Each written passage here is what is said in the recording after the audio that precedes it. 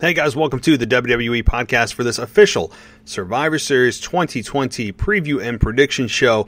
And tonight, we've got someone completely new that you've never heard from before. Her name is Mimi. She's a longtime listener and brand new part of the WWE podcast team to join me for nearly 2 hours of the Survivor Series preview and prediction. Of course, we also talk about SmackDown and the current product, how she got into wrestling, and introducing you guys to her at the top of the show.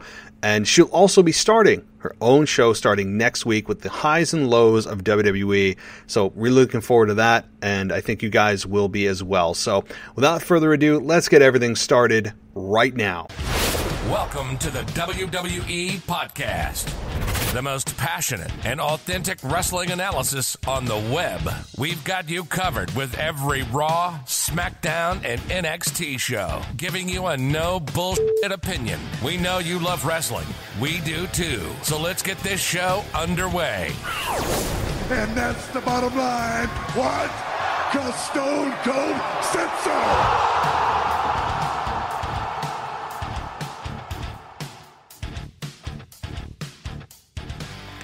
Hey guys, welcome to the WWE podcast.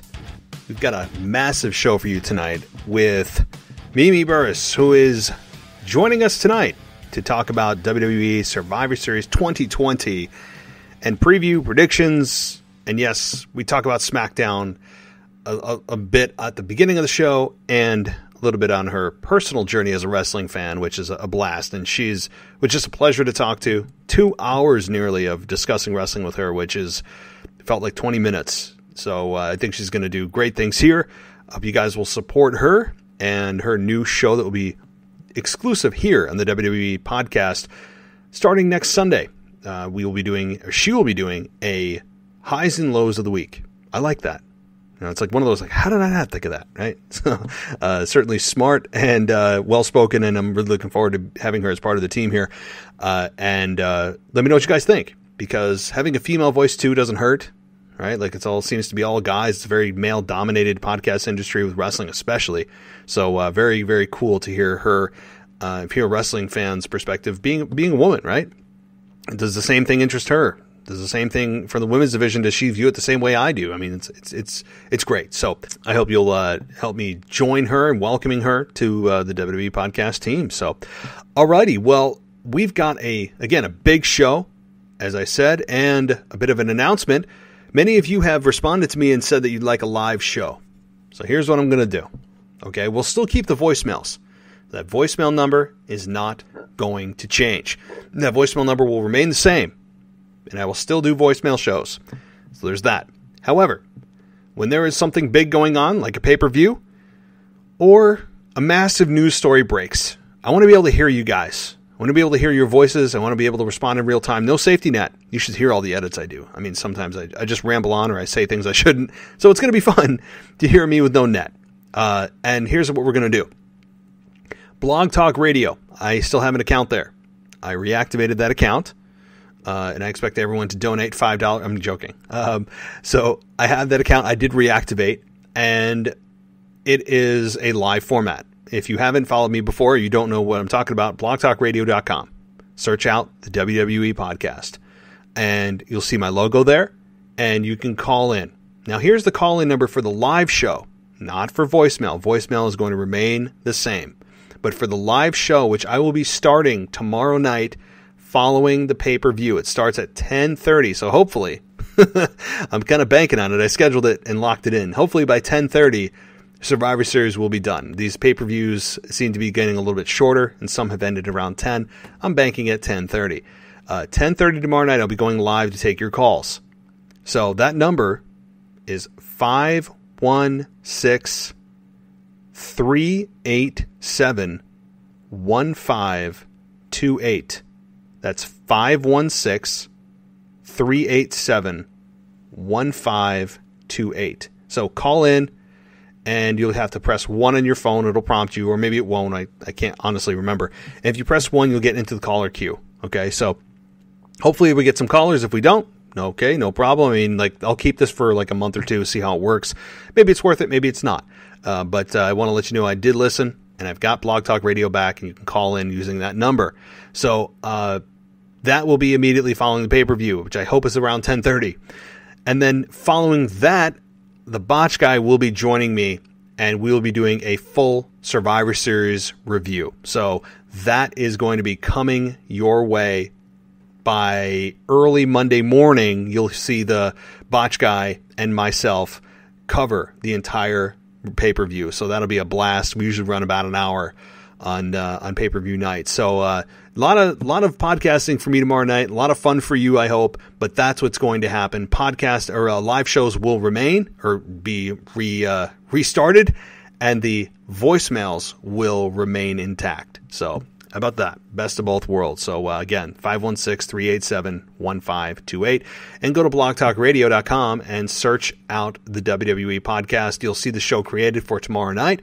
And I'll also be putting out a link on my Twitter feed, which is wrestling_audio, and on Instagram at wrestling or WWE_podcast. So I'll be trying to get it out as much as possible. But if you just search it out on Blog Talk Radio, you should find it. And by the way, go follow the Botch Guy on YouTube. If you haven't, what are you doing?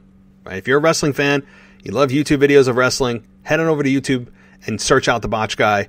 Him and I, again, will be doing a live show tomorrow night, at least in our live format, not on the Blog Talk Radio format, but recording live tomorrow night for your Monday night and Monday morning review of Survivor Series. So head on over to YouTube, though. Super fun to watch his videos. Posts almost daily about wrestling. Quick watch. You don't have to commit 30 minutes to it. It's usually like 2-3 minutes tops, and just a very, very magnetic personality. You'll see what I mean when you go there. So if you haven't, you do yourself a favor, head on over to YouTube, search out the Botch Guy, and hit that subscribe button. So, alrighty, let's get to Survivor Series with Mimi and myself getting into, again, SmackDown at the beginning, but all Survivor Series towards the back end with our predictions that we don't agree on everything, which is great. So you'll have to hear that. And again, tomorrow night, guys, I'll be back. I'll be live following the show.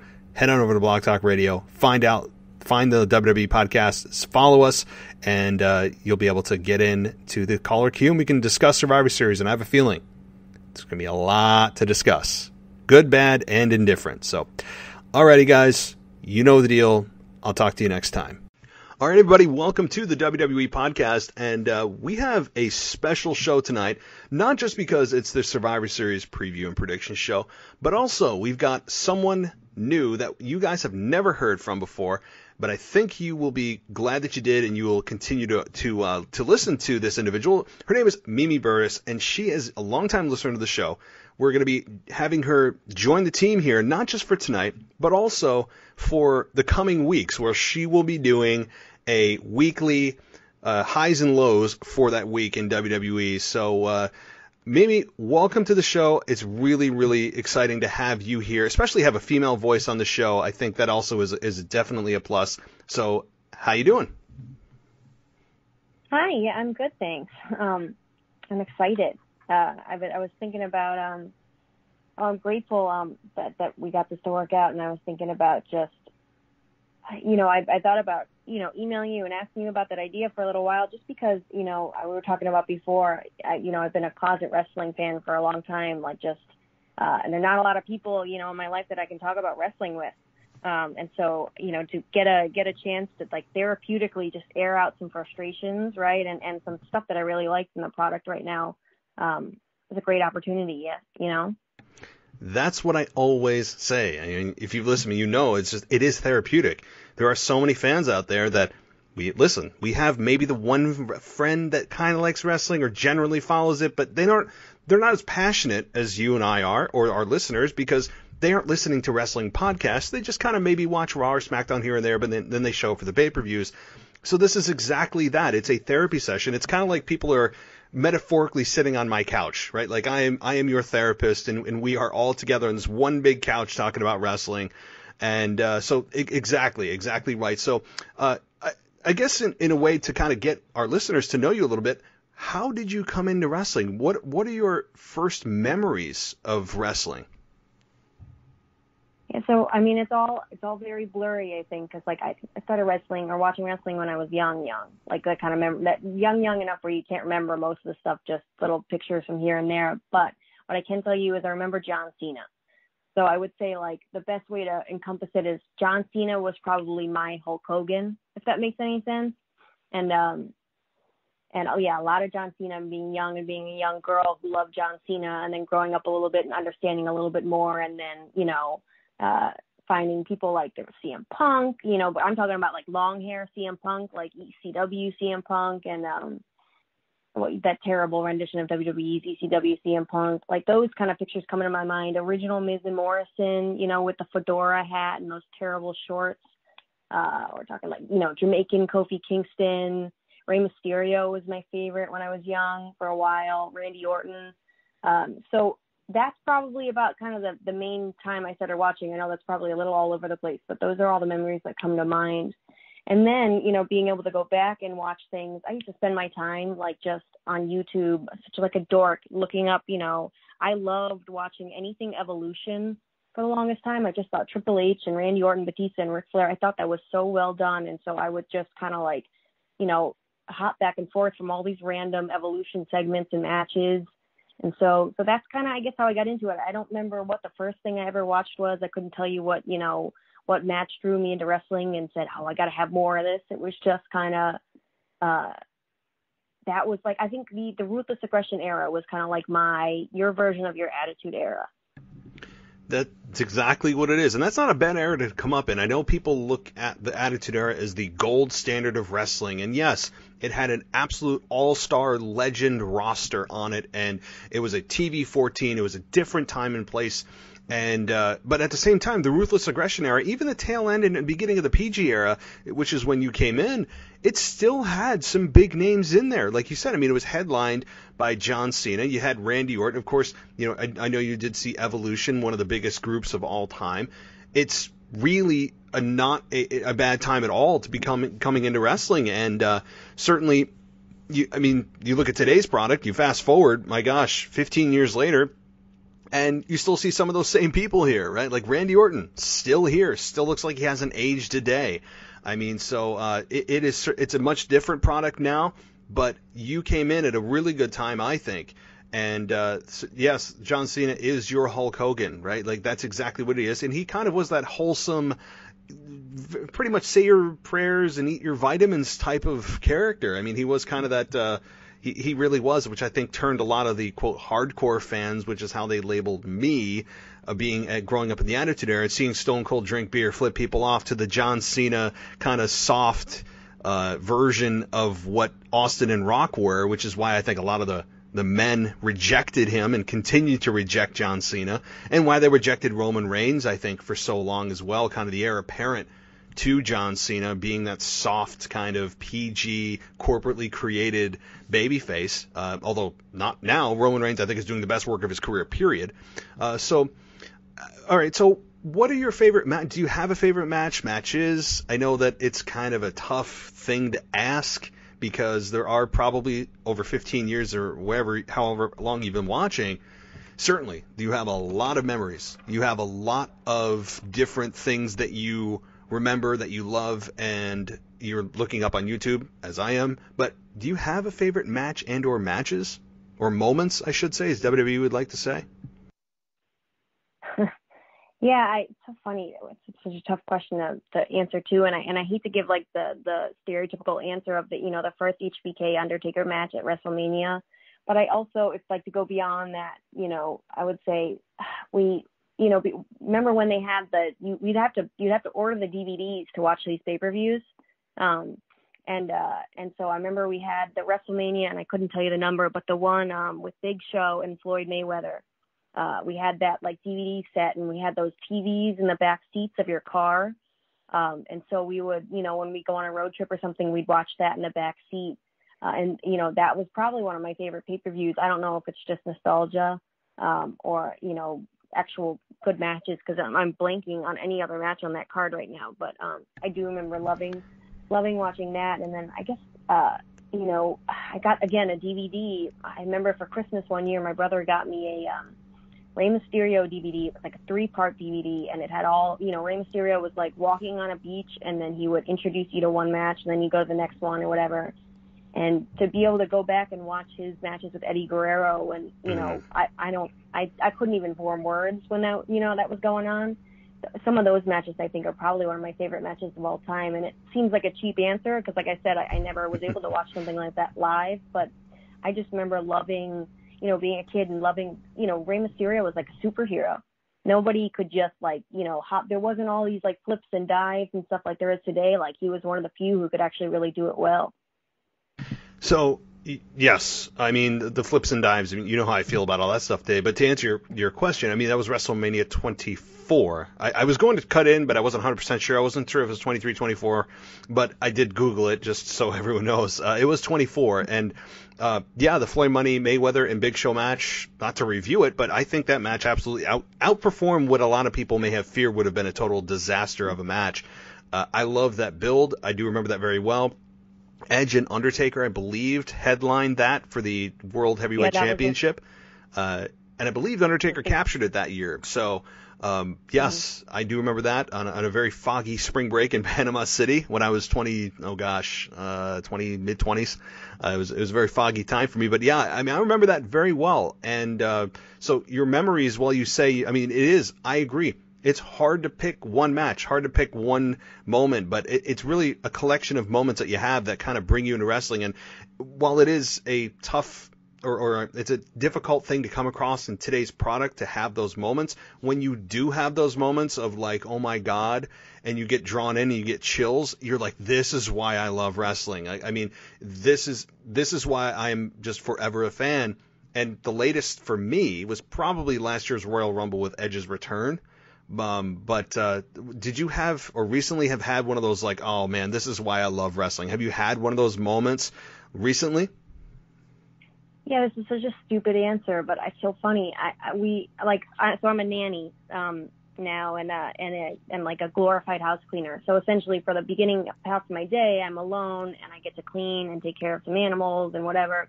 And so I can listen to podcasts or I'll put on like just random pay-per-views, and I'll go through maybe like 5, 6, 7, in a random year, and then I pick another random year, and I just kind of like follow the story from then. And I watched, and again, I'm gonna blank on the pay-per-view, but it was only a couple years ago, and it was an Alexa Bliss match versus Naomi, and it was right before WrestleMania, so it must have been Elimination Chamber or something, and I think it was 2017. There was a brand split, like a real brand split, and Naomi, it wasn't a great match. It was a botched finish, she messed up, but like afterwards, it was the first time she won the title, and the crowd's chanting, "You deserve it," and it's like this heartfelt moment, and I'm like, I don't cry. I like the dog commercial, with the Pepsi dog commercial with the horse or whatever that commercial is. Like, I'm just not like one of those people who gets emotional about that kind of stuff or movies or anything. But like that moment had me welling up for some reason. And so it's like those random, like you said, those random times when like, I don't know, it just hits something in you or hits home and you're like, oh, this is why I watch. Like, this match, again, the match wasn't great, but the story of this person who tried, worked really hard. You watched her in the Funkadactyls, what a mess that was.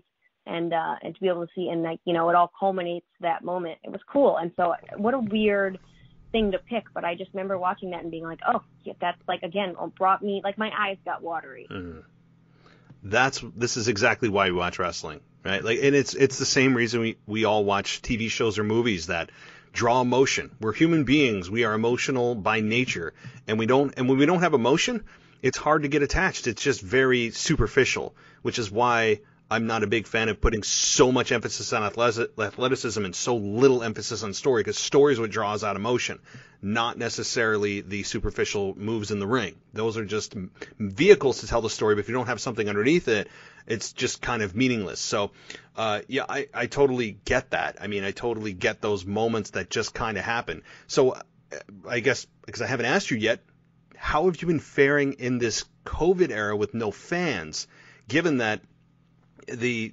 belief is, and I think it's accurate, that the biggest superstar ever are the fans? Because without the fans, it is, I don't want to say it's soulless, but at first it kind of felt that way with an empty performance center, now known as the Capital City Wrestling Center, I believe. It felt very lost. It felt directionless or soulless. It kind of is. I mean, it is what it is. And now they have the Thunderdome. They're, I guess, going to Tropicana Field in a couple of weeks, 3-4 weeks, to go into that arena for the Thunderdome and eventually maybe bring fans back, is what I'm hearing. So how have you been watching wrestling? Has it been harder for you to watch without the fans physically there? Yeah, it's miserable. We were just talking about this today. We've fared fairly well in the whole, in this pandemic with our personal lives. But so it's like, talk about a privileged thing to be able to say. Probably the biggest hit in my life in this pandemic is the fact that my favorite thing to watch, like you said, the soul's been taken out of it. And I appreciate everything they've done, whether it's been like the creativity of just taking the NXT trainees and having them as fans and the Thunderdome and all this stuff. I appreciate it, like the pumped in audio and stuff like that. It makes it a little more bearable. But what was I just watching? Again, I go back and watch a lot of just random pay-per-views, and I just watched the 2015 Royal Rumble one where in Philadelphia, where Roman Reigns wins, and to hear even if it was cheering, but just to hear the absolute like unity of this entire arena, booing this guy, it reminded me or whatever, like, oh my gosh, I miss that. Like, I miss that genuine reaction like that.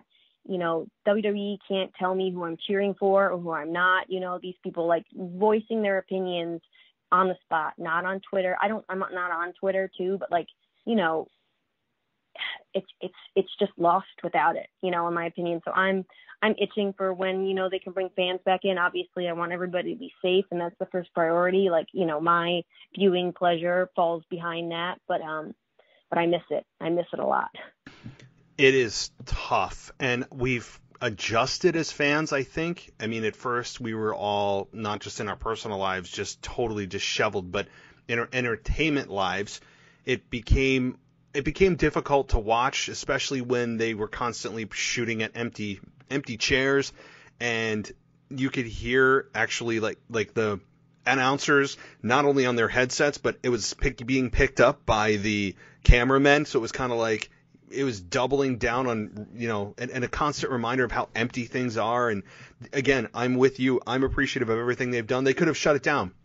Vince could have shut it down and said, look, we'll be back when this thing's over.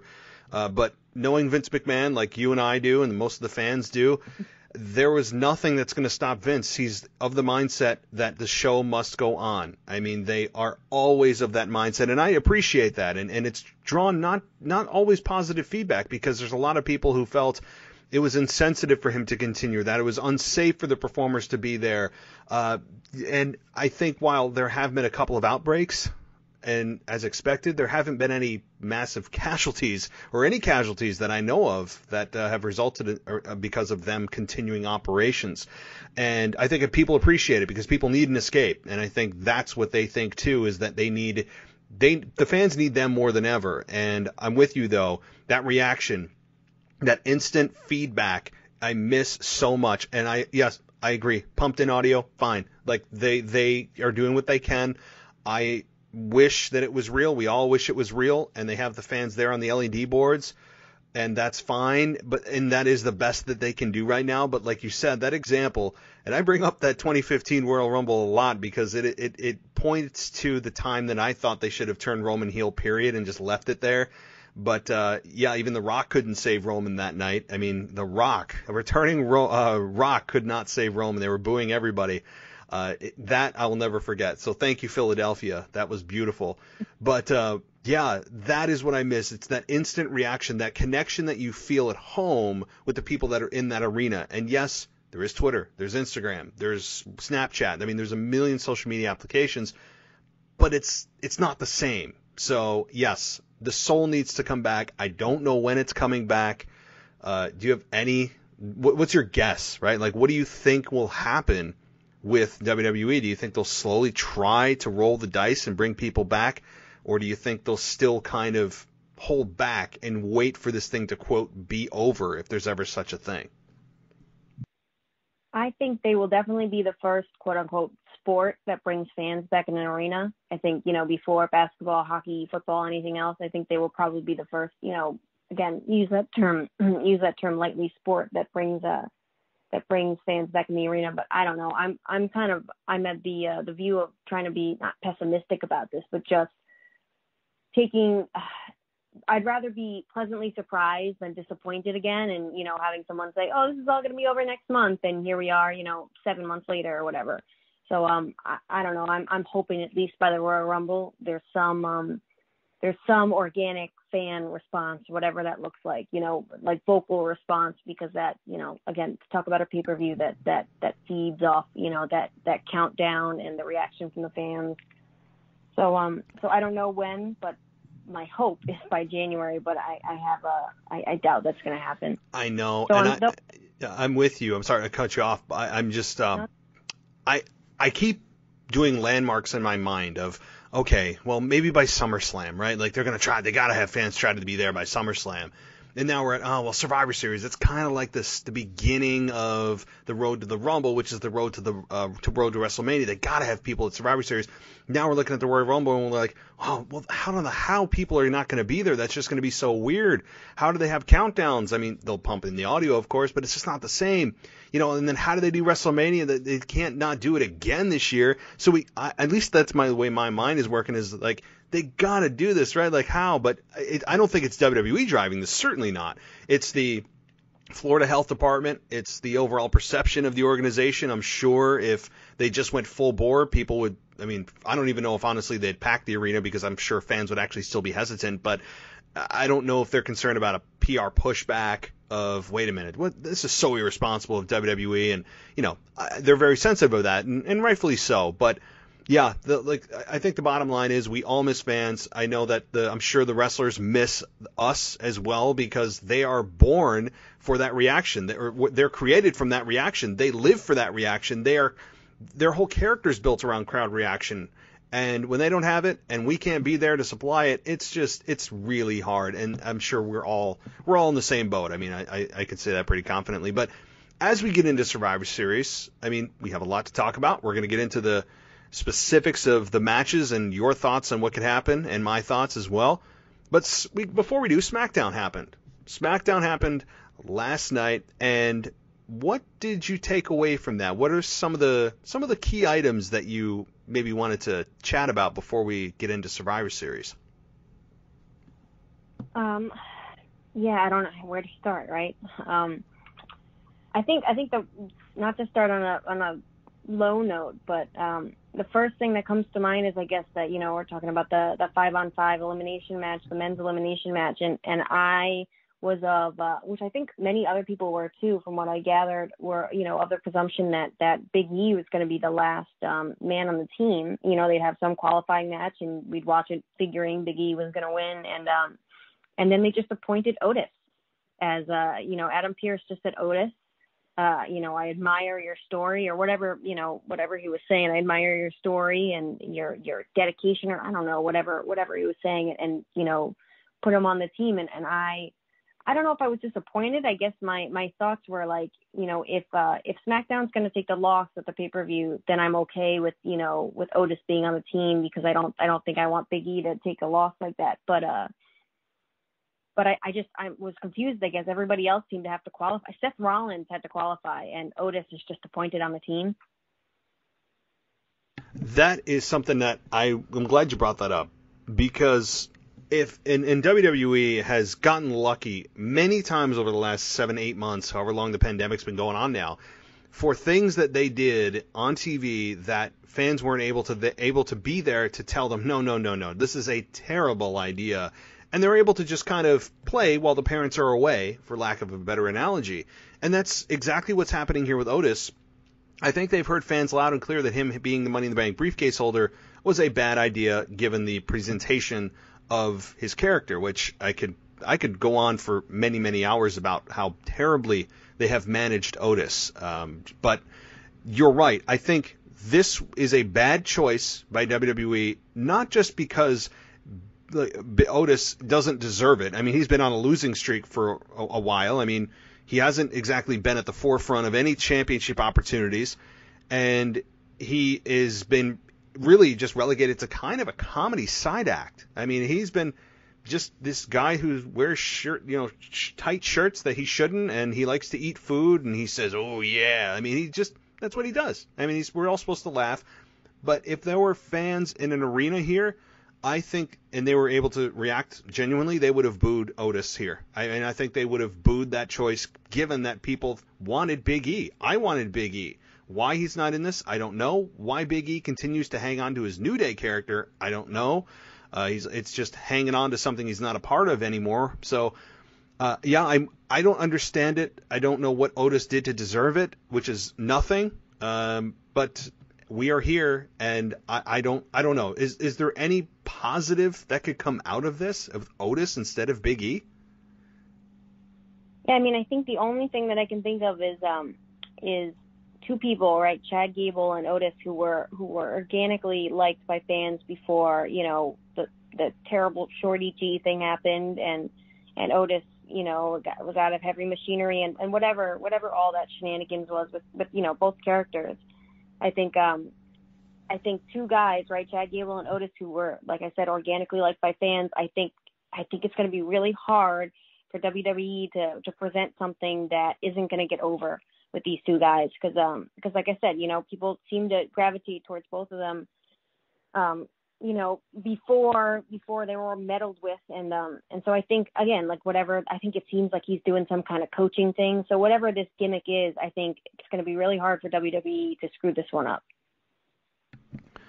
Yeah, it will be. I just don't know why Big E and his evolution of character has not happened yet, and not even like a little bit.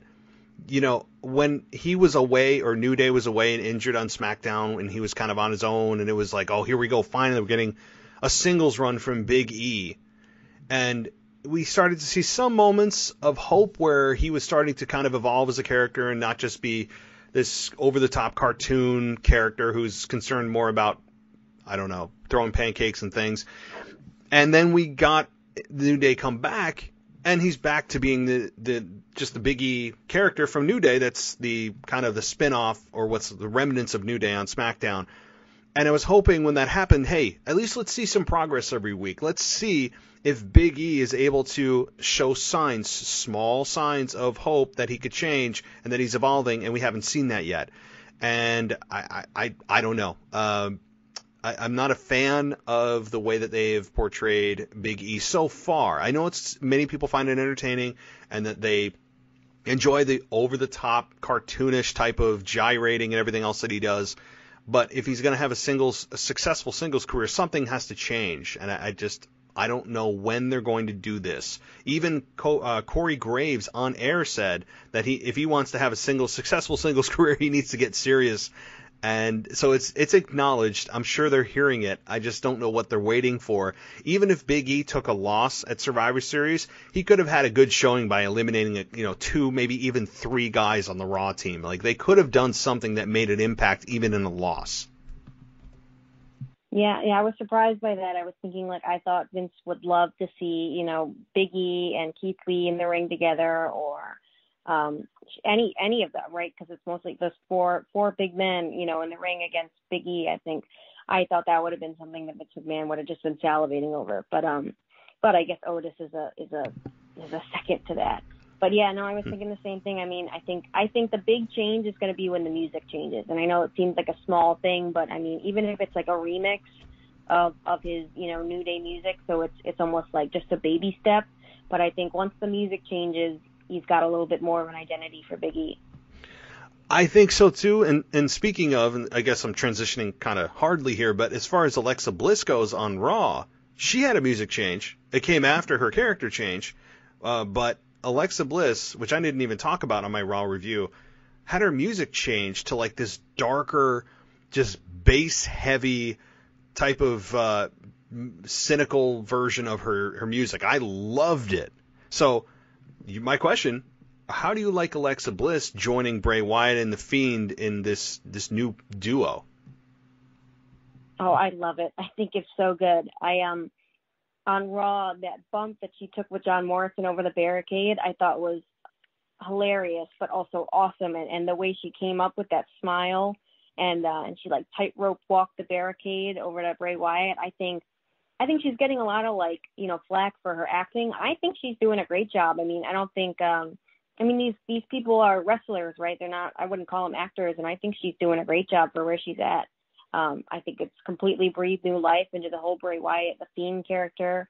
I don't know where they're going with it. I'd like to see, I'd like to see more of her, less of her as a sidekick, if that makes any sense. Like, I think she could be a candidate for the Women's Championship. God knows the Raw Women's Championship needs a little highlighting. And I think first, though, I want to see a match against Nikki Cross. I think, let's flesh the Alexa Bliss character out, not just as like the Fiend sidekick, but like her own, creepy, maniacal self.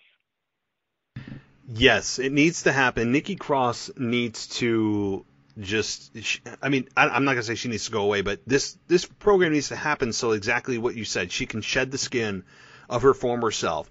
And it almost feels like that Nikki Cross is the heel in this. And that's weird to say, given that she logically has a right to wonder what's going on and try to help a friend. But you're so intrigued by what's going on with Alexa and Bray that you're kind of siding with Alexa to beat her up. And it's not that it's designed that way, but it's kind of like they're tapping into a part of me, and maybe you and other fans, that it's like, well, yeah, Nikki's kind of right, but this is also what Alexa's doing, and I want to see her beat Nikki up. Like, I love this. It's weird. Are you feeling the same way? Yeah. I think if there were fans in the arena, she would definitely be getting cheered right now. But at the same time, I have to say they're not doing a terrible job of making me feel sympathetic for Nikki Cross. I think it's just like you said, Alexa Bliss is doing such a great job, and she's so intriguing. Like, I don't want to call her like the cool heel, but she's fans appreciate good work, whether it's in the ring or not, and I think that's exactly what she's doing. So I agree. I think I don't want to call them a tweener, but it's almost like they're both the Fiend and Alexa Bliss are almost beyond being in a category of a babyface or a heel. Yeah, and I traditionally am not a gray area exists all the time type of deal, especially for a specific character. Usually I like them to be in one category or the other. Traditionally, that makes sense and has been successful for many, many, many years in all forms of entertainment, having good versus evil. I mean, it still works today. It's not something that is going to ever expire, so to speak. It is something that traditionally works. However, with the Fiend, he is exactly that. They haven't ever really positioned him hardcore in one category. He's just kind of been what he is. He's not good or bad. Yes, he's an evil character that apparently is brainwashing people and able to hypnotize people and able to possess people. But at the same time, you're rooting for this character because it's so original, so cool that, yeah, they're beating up somebody I like, but damn, it's kind of awesome seeing them do this. This is entertaining, right? So it is exactly that. I think WWE has recognized that, and The Fiend has never really gotten booed outside of last year's Hell in a Cell with Seth Rollins. That was just complete dumpster fire with the finish. Outside of that, I don't really see or hear when we had fans, if we can all remember back that far, when fans were in an arena, I don't remember The Fiend ever getting booed to my knowledge outside of that one incident. So this is a great place, not just for Alexa, but I think The Fiend as well, because The Fiend, I think, needed something additional. Even though he was doing good on his own, good to great, he started to feel a little stale, and the Bray Wyatt character needed something. And I think as great as this has been for Alexa, I think conversely it's also been as good for Bray Wyatt and The Fiend to kind of feel fresh again. Yeah, I completely agree. I think you've mentioned it before. Just he's kind of a character that is better in little doses. I want to be excited when I see him on my screen. I don't want to see him every week. And so I guess with that, my rough transition here into the Undertaker at Survivor Series. With Randy Orton coming out and Alexa Bliss was the one to greet him. I think a couple weeks ago on Raw, and it's kind of been a theme. Do you see, I know you've been talking about, you think The Fiend is going to interrupt The Undertaker. Do you think Alexa Bliss could be the one to come out? Or I guess if you're in your dream booking situation, how would you book this at Survivor Series? So, oh man, I've been really mulling this over because there's so much that could happen, but at the same time, there's so much that could not happen, and it's just a very straightforward 30 years of The Undertaker, thanks man, have a good day, everyone's coming out to make their tributes, and have a good night. Like, it very well could be that, and no shenanigans, and it's boring. Like, it's kind of a boring send-off. But if I'm WWE, and I'm Mark Calloway, I would be thinking, hey, it's November, late November now, we have to just get to Mania, which is 5-ish months away, and let's think of something to just do one more time. This is going to be it. We'll close it out at Mania and call it a day. Win, lose, or draw, fans in the arena or not. And I don't know how if they don't take advantage of this, I don't know why they wouldn't. I've always said that WWE and Mark Calloway, who's always willing to give back to the business, why would they not want to promote the hell out of The Undertaker's final match all over social media, pump it out in the news outlets, and squeeze every last viewer and dollar out of their audience as they can? They're a for-profit company. Why wouldn't they want to do that? So I'm still of the belief they're going to do this. And if they don't, I'll kind of be disappointed if it's just a generic, okay, send off, and he does his pose in the ring and the show ends. I will be kind of disappointed because we're so close to Mania. Why not make it happen? So here's what I'm going to propose. Here's what I would propose if I was Vince and Mark and all the creative staff. Everyone comes out. They do their tributes. They come out and they talk at the Taker, and he's kind of like the hybrid of the Dead Man, Mark Calloway, and Big Evil, American Badass. He's kind of like all three, which is what I think the version we'll see from Mania this year with the Boneyard match. I think it's going to be that same kind of guy. And they'll all come out, and they'll throughout the night, maybe they'll tell stories and do video packages of different moments and things. And then at the end of the night, Taker comes out, he does his pose, maybe he gets interrupted, but it's just to say thank you. And you think that things are over. And then you hear the Fiend's music. You hear that, like all the lights come down. And Alexa Bliss shows up, as you said. And she just looks at Taker, comes out and looks in his eyes and said, he's here. Kind of like Poltergeist. Like that whole rip-off of the line from Poltergeist. And just looks at him. And the Fiend appears behind him, hits the mandible claw. And very safe bump, obviously, because there really is no bump that's needed from a mandible claw. Taker's left in the middle of the ring, the Fiend standing over him with the announcers in shock, silence to end the show, where it's just, there's not even any words needed. The Fiend is just standing over Taker looking down as the show goes off the air. Like, that's how I would book it. I love that I can hear Michael Cole's "Oh my God" in the back of my head. And I think I would probably do the exact same thing or similar. I mean, my only fear is, though, if they do this, right, and for some reason, or, you know, if we're not able to have fans in the arena by WrestleMania, is that this is a cinematic match. Mm-hmm. But I guess the one caveat I could say to that is I could see, like you said, him coming out kind of more in a big evil badass Undertaker, you know, character. But then, right, we have that theme of the Fiend changes people. And so, you know, my thought or whatever is if he's going to come back at WrestleMania, come back as like the Dead Man, the Undertaker, like the guy who came out when they inducted Paul Bearer into the Hall of Fame and came out, you know, as the Undertaker, even for a moment like that, like stayed in character. That guy, you know, and have the Fiend, you know, change, for lack of a better word, the Undertaker back into the, you know, the Dead Man for his final farewell. Yes, you know, you're probably right, considering that in 1990, when he was introduced and joined by Brother Love, Brother Love being his manager, he came out as the Undertaker. So it would make sense that he would come out as the Undertaker, not just at Survivor Series, but also to end his career. I mean, that was the most successful version of himself, and I think you're right. But that's how I would book it. Now, I wouldn't put money on that WWE does this. I mean, there have been rumors floating around that this is truly it. It's just kind of a tribute, and we all say goodnight and thank you so much for your service, but see you later. I mean, if it happens, again, I'll be very disappointed. But, again, it's Taker. So he you know that if you watch the documentary series about The Last Ride, which is one of the best documentary series I've ever seen with wrestling ever, that he would continue until his body said no. Like, it's not the drive within himself, it's his body that's limiting him. So, you know that the desire is there from Mark. You know the desire is there.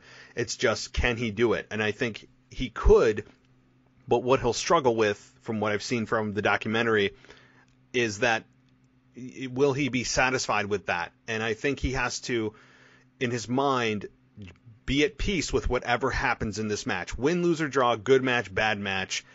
This is the end no matter what. And I think that's the struggle he's going to have if they go through with this, because you know that he's always going to be like, oh, I can't end it like that. You know, I wasn't fully satisfied with my performance.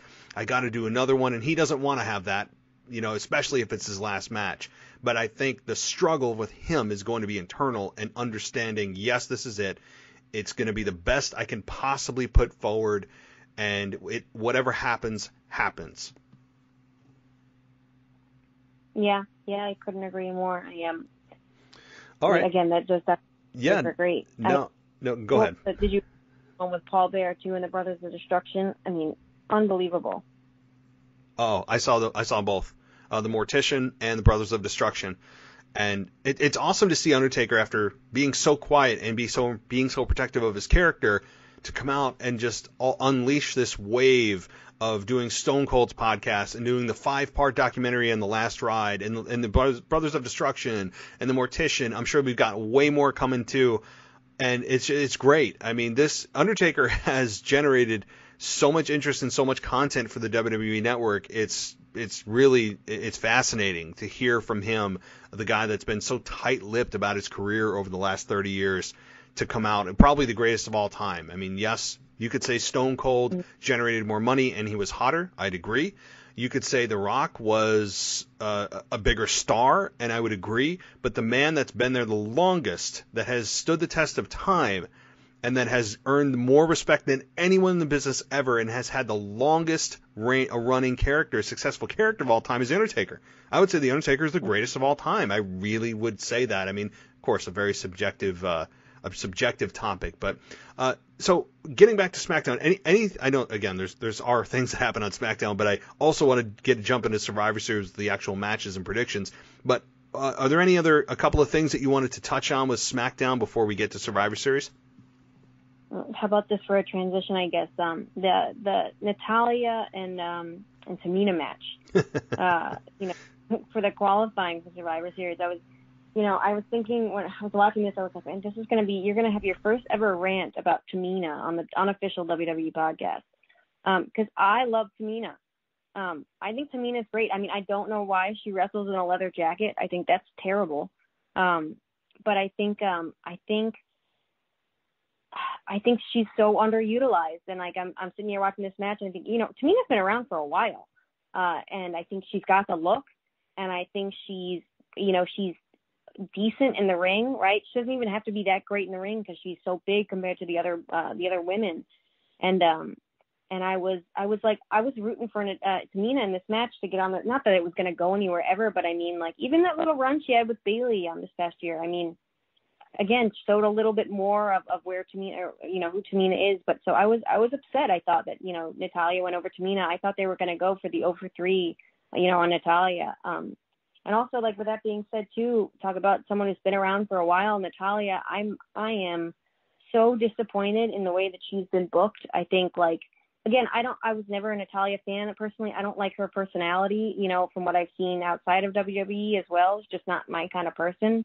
But like, that's not, neither here nor there. I think that she's got a lot to give, whether she's just like the grizzled vet who puts over new talent. Like, why are we using her as like, this 5-year-old throwing tantrums? I mean, she stomped her foot at Adam Pearce on SmackDown. Like she was throwing a tantrum. This is like a grown woman who's been, the only female graduate of the Hart Dynasty, I was like, just all around disappointed in the use of these two women. I'm really over Natalya.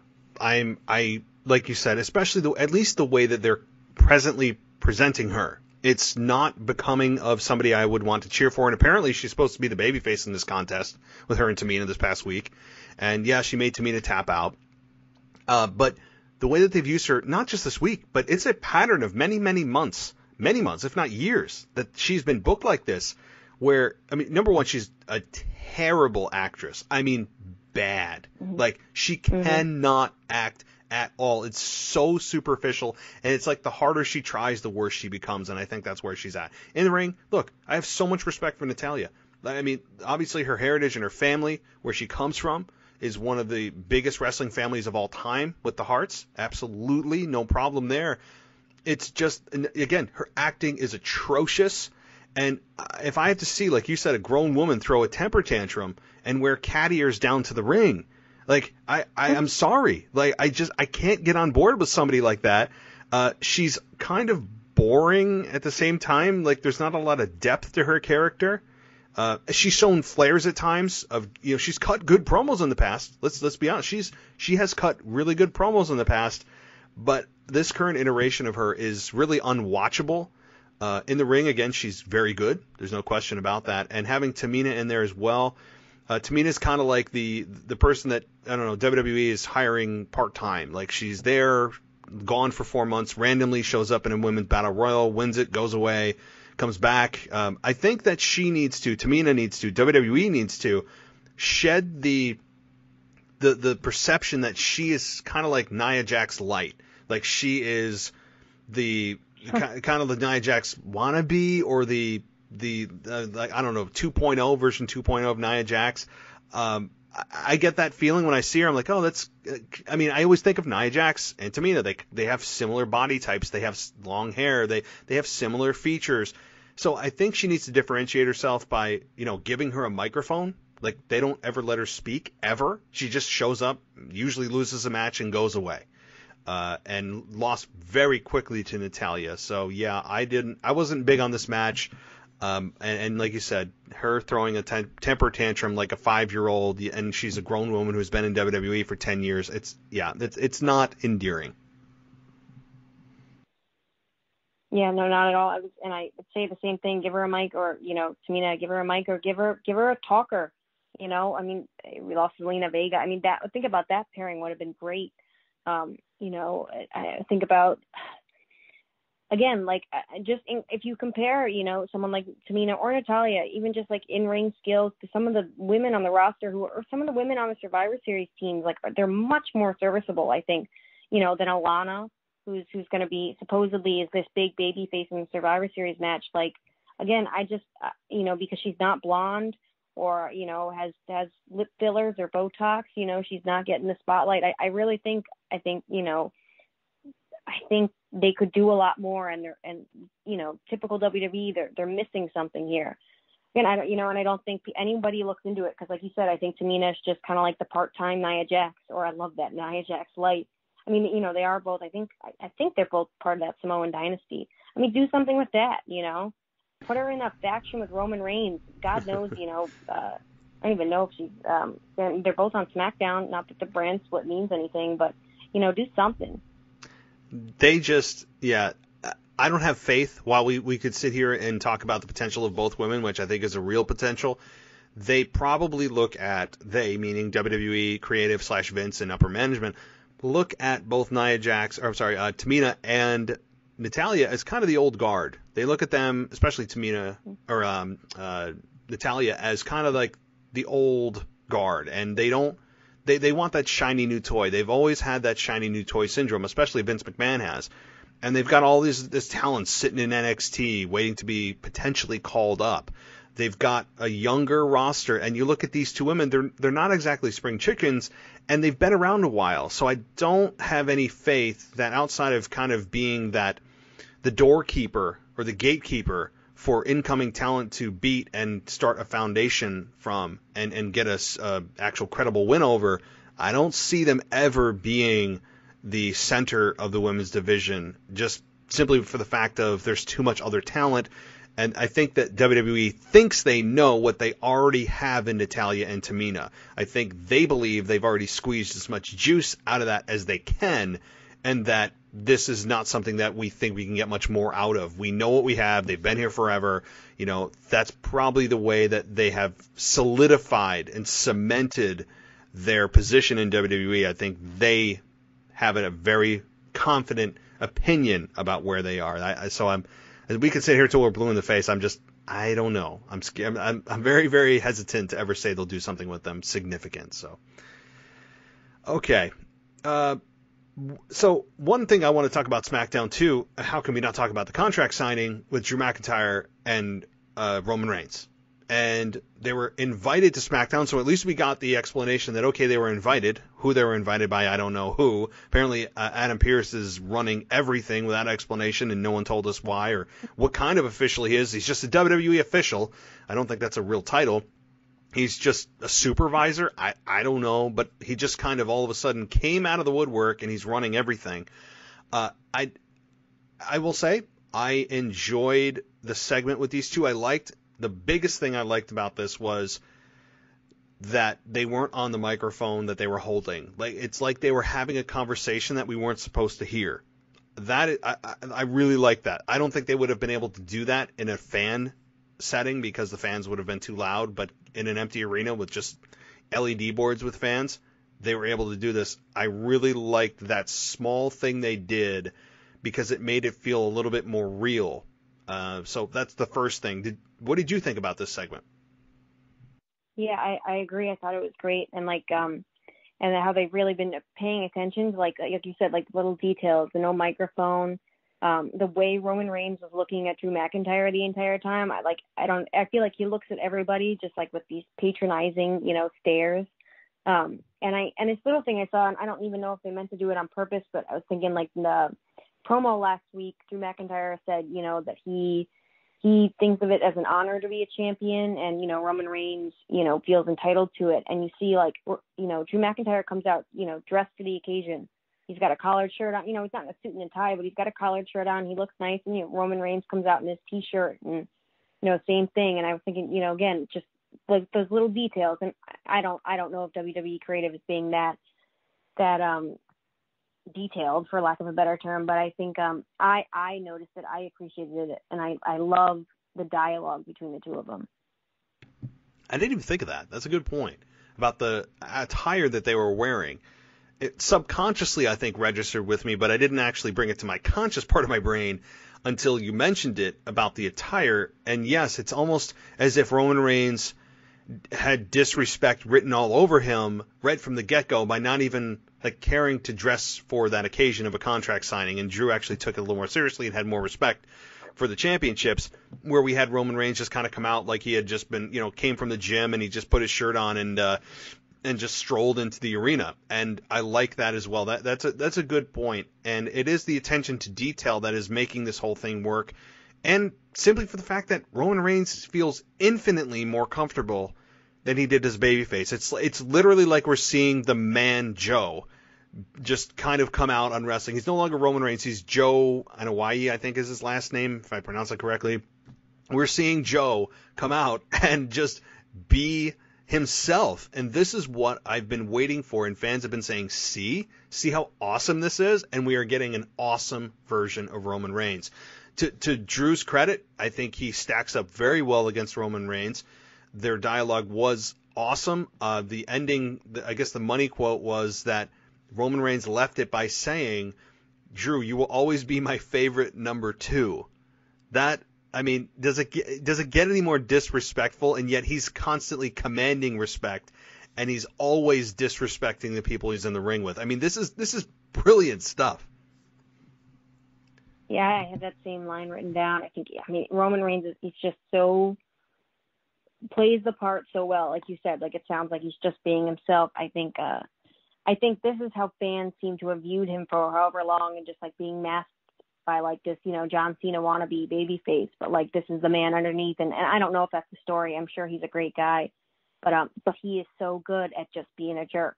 And like I said, I want, when he comes up on my screen, I was telling you before, my girlfriend is a casual fan who kind of just tunes in for the pay-per-views and from time to time. And when she sees him on the screen, she boos, she gets mad. And when I see him on my screen, I want to hit him in the face, or I want to see somebody hit him in the face. Like, that's how I'm supposed to feel about a heel. He's not like a cool heel. Like, he's a jerk. I don't like the character Roman Reigns, and it's like they finally got it right. That's it. That is what people have been missing. That's why so many people love the Randy Orton heel turn, but the continued heel run and brilliant heel run that he had in the spring and summer that got, I think, shortchanged by Keith Lee and several losses to Drew McIntyre. But when you feel that way about a heel, that you literally you would pay to see them get their ass kicked, then you have done your job. WWE has done their job.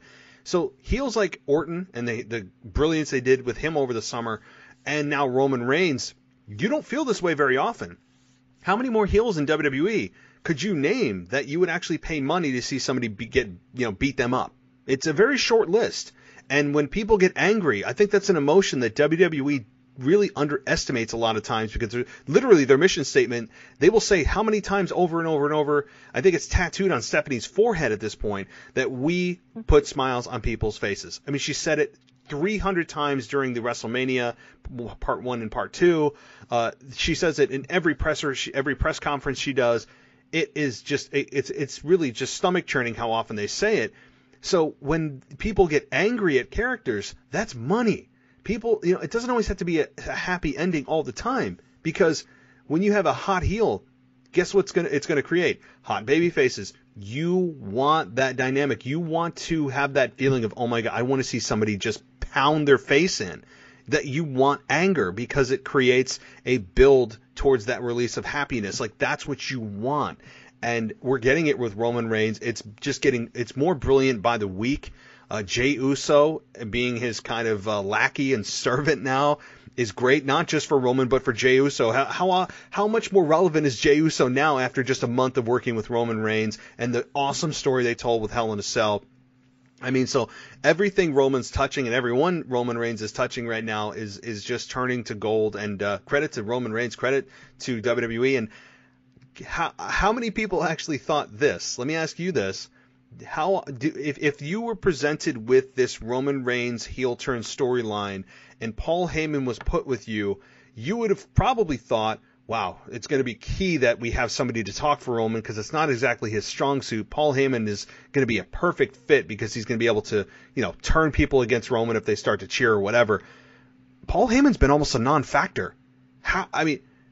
When's the last time that happened? Could you have imagined Paul Heyman being put with somebody and Paul Heyman is actually almost not needed? Yeah, I mean, the only person who comes to mind is, I guess, CM Punk. But I mean, I don't even know if he was really, you would consider him a Paul Heyman guy, but he's so good on the mic that he didn't really need Paul to talk for him. And I mean, I think this is the same thing. I mean, their interaction, right? There was no physical interaction, and like, that's how good, right? Like, each promo was. There was no one needed to punch anyone or put someone through the stereotypical, right, contract signing announce table to build towards the match. It actually, I think it helped that it was just, verbal between the two of them, that, no one was hitting anyone. And I agree. I think I've been watching Talking Smack from time to time too. And Paul's the co-host with, I can't remember her name. She's not Keila Braxton. And I mean, he's hilarious on it, but he's taken on the role too. He's like barely talking on that show too. He's really kind of taken a back seat and let Roman shine. And I think Roman's really filled the shoes. I mean, who would have thought? Like I said, it really does. It feels like Roman is playing himself, and like all these, these 6 years or whatever, he's been, playing somebody who he's not.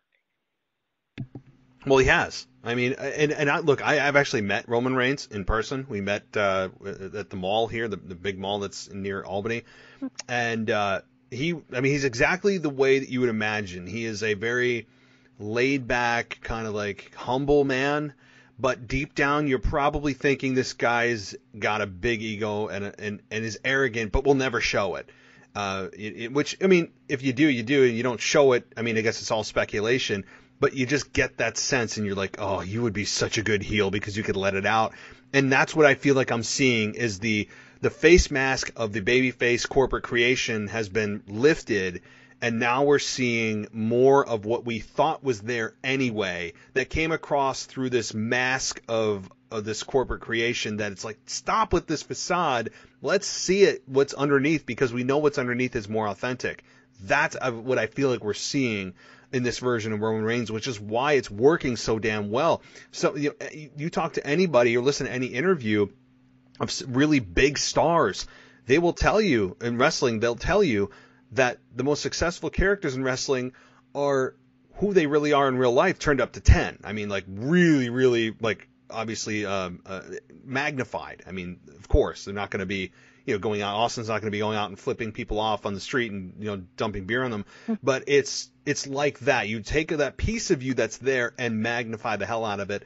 And that's what I think, and why Roman Reigns is so successful, and why I hope and pray that they do not cut this heel run short. I want to see Roman Reigns heel for, a year, 2 years maybe, because what I think is going to happen, and I'm going to ask if you agree, and if you don't, I'm very curious to hear your opinion on this, is after this heel run is over, do you think that he will, when he turns back babyface, be the level of the babyface, the size of the reaction that Vince has been really after to begin with will happen? Like, do you think turning him heel will actually make him the biggest babyface the company has, to the level that they hoped he would be at when they first enforced the 6-year run babyface character down our throats? Do you think that's possible, or do you think that when he turns back babyface, it'll kind of just be like back to the same old Roman Reigns kind of mixed reaction? I think if he's got a good partner, but I think that there's definitely high chance of a successful babyface run, just because you think about like all the big baby faces in history, most had started off as a heel. I mean, even John Cena, we were like the doctor of thugonomics for a while. I mean, people were booing John Cena. He came out, he was like a annoying little, white rapper. Like, it was perfect thing for like the male demographic at that time or whatever, to be booing and hating. And then right then is able to turn into a babyface in this weird WWE dynamic where you need time to be able to hate someone before you're allowed to like cheer for them. And I think like I said before too, right? Like, the fans appreciate good work.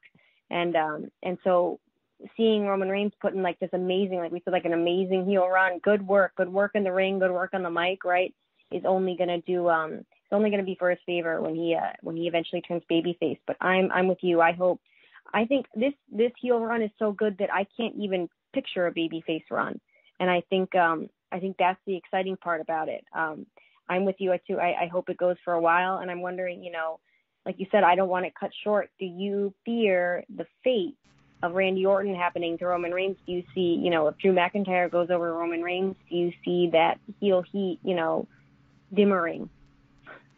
Yeah, I do. I mean, I think, and I guess we'll get into our predictions in a minute, but without giving away my prediction, I think if Roman Reigns loses, I think that would hurt him more than if Drew McIntyre loses.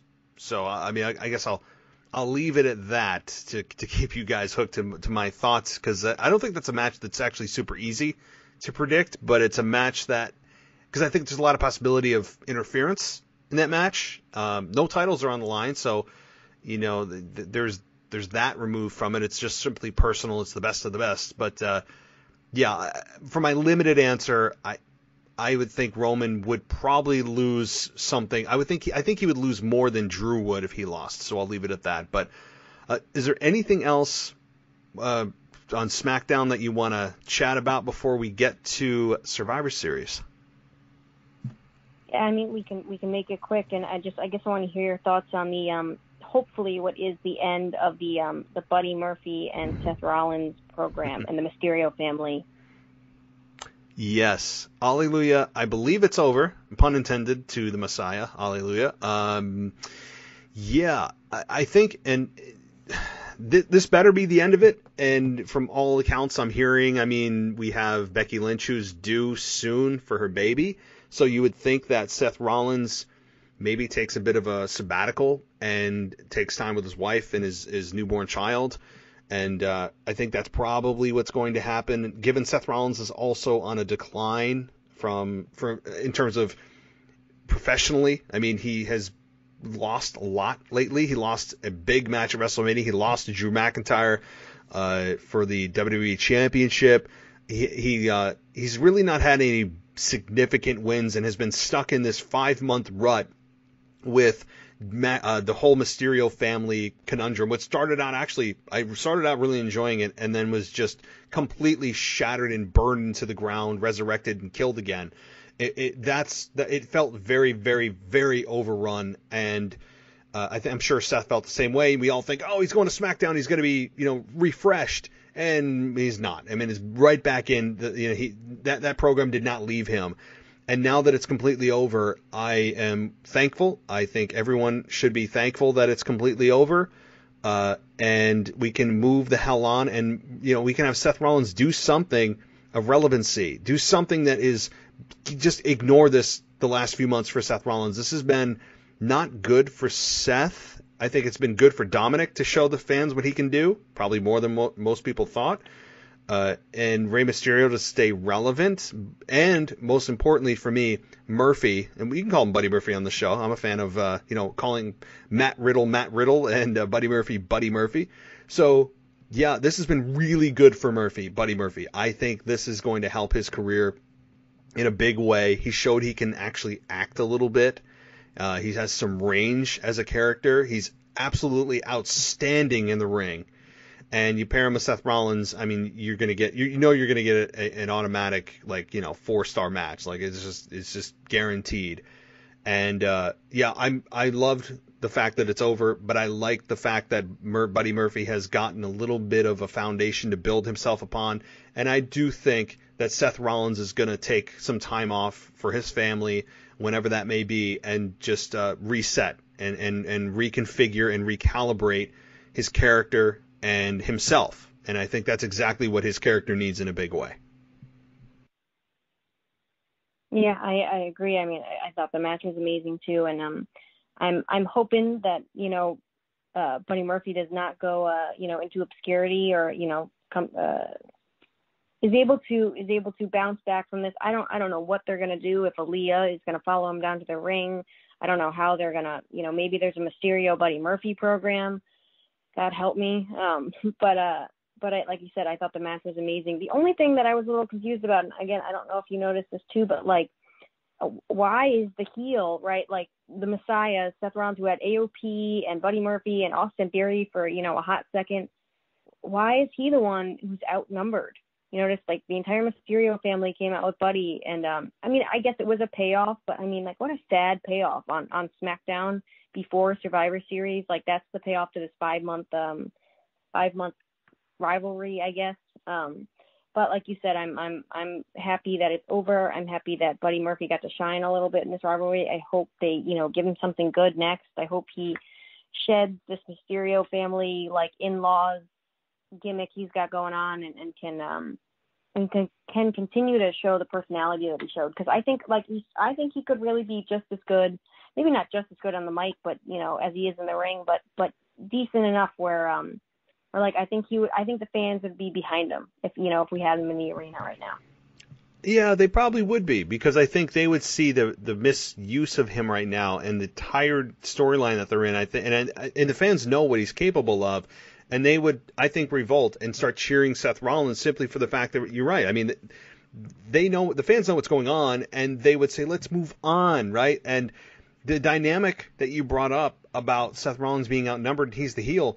I've been screaming that from the rooftops for the last several months that, look, Seth Rollins, not only is as a heel, typically, most of the time, you have the heel outnumber the babyface. That's just kind of pro wrestling 101.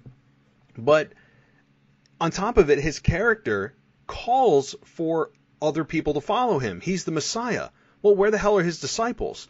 You had, yes, AOP, which I think were awesome fits with Seth Rollins, and I really am just sad that not only did they get injured too soon, but then WWE released them. I was hoping that upon their return they would come back with Seth and we're off to the races again, and obviously that's not the case.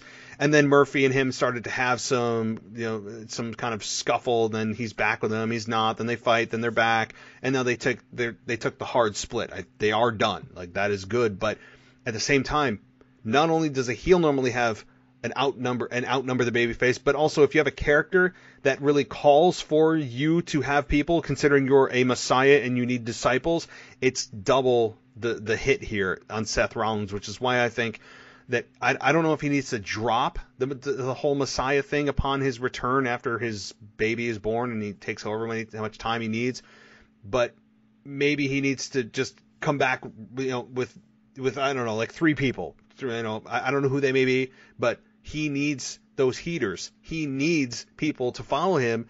Otherwise, his character has no credibility.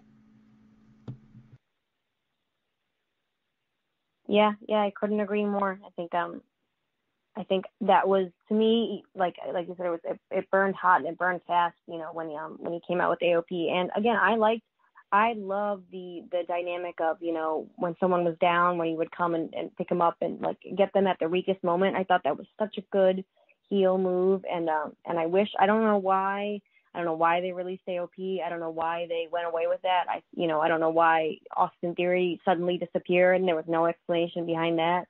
Maybe because they wanted this, Buddy Murphy rivalry and he was just a third wheel. I don't know. I thought it was really good for what it was, and I think it should have continued. I think, it could have been a much better thing than it was, I think, but like you said, I hope he gets to go away for a little while and comes back. I hope he comes back as the Messiah character, and I hope they get like a second try at this and he does it, better and longer this time. Because I think, not only does, Seth Rollins has that like look to him, but he like you said, he's got an annoying voice.